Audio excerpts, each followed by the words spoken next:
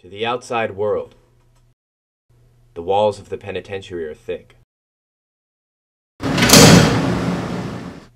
The voices of U.S. prisoners are all but silent. But Books to Prisoners hears those voices every day. My DOC number is 710049.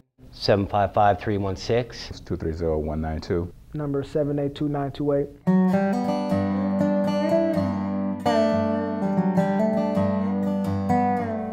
Books to Prisoners solicits donated books and mails them to individual prisoners on request. I'm writing in hopes of receiving books that will help ease the stress of being confined in isolation. Dear Books to Prisoners, I am interested in starting a profitable business upon my release. Since I have no real knowledge on how to do this, I would like as many books as possible. I'm a Civil War battle site fanatic, and I also love astronomy, planets, and world geography.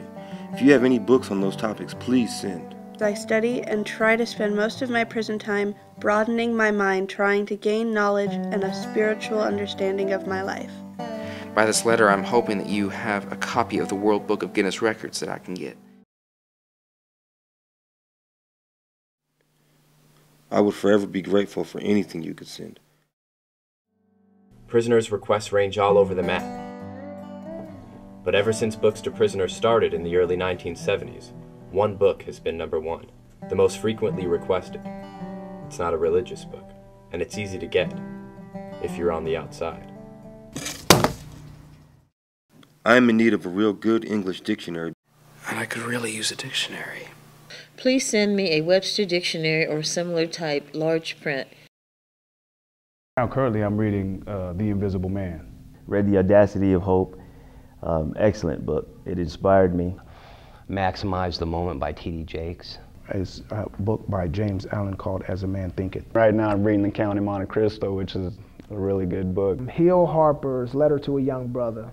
If I could, I would give every young, struggling African-American male this book to read. Your donation of $2.50 will pay for postage to let us send a dictionary to a prisoner.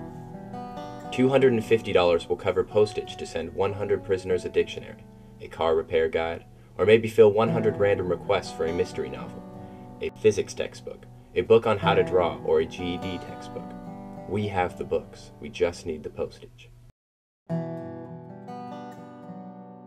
Dear people, thank you. Thank you for reminding me that I'm human and other humans care. Spark some hope. Turn a life around. Books to Prisoners. www.bookstoprisoners.net